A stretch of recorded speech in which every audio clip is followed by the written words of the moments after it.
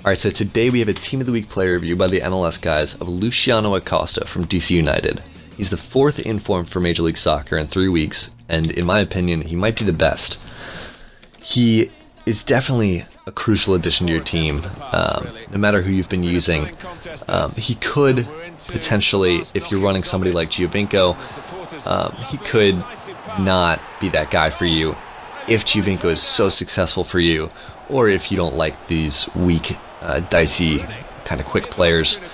But no matter what team you're running, I highly recommend at least trying out Acosta. He's only like 10k, so you can buy him and sell him again, but he's just really, really fun to use because of how quick he is. His dribbling is so smooth and just unrealistically rapid. His agility feels like 99 just because of how small he is. His pros, aside from acceleration and quickness, are his finishing.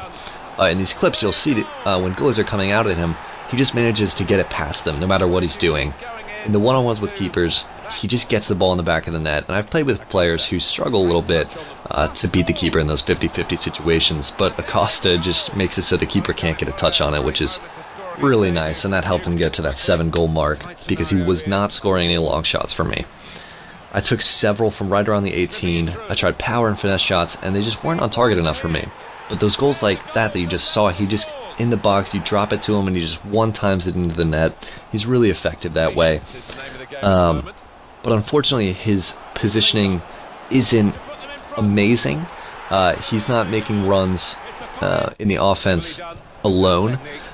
But what he's really good at is trailing your other attacker. So if you have the ball with your winger or your striker, Acosta is never far behind or adjacent to you, and he's available for a drop-off, or, you know, if a deflection happens, whatever it is, he's just there to receive the ball at the last second, and I think it's really beneficial and helped me get a lot of goals and even 1-2 assists with him.